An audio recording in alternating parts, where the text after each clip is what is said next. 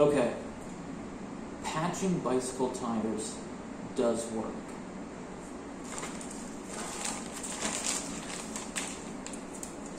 And a lot of people tell me that it doesn't, which really surprised me, because after riding for 2 years with very thin rims, thin tires, like 22 mil and 21 mil, I think, somewhere like that. It's definitely 22 and below. They're actually really hard to find, but I use patches exclusively. 7 patches on a single tube, and I have no issue.